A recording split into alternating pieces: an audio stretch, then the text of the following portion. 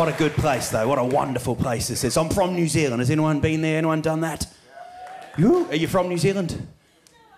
No, you're not. You just... Woo! Like that. That was as though you had, like, geography Tourette's or something like that. And you were just... You were trying not to go... Malta! Like that, you know? When did you go? When your boyfriend's looking at me now going... Snoozing, like... Oh, the snooze is a wonderful invention, isn't it?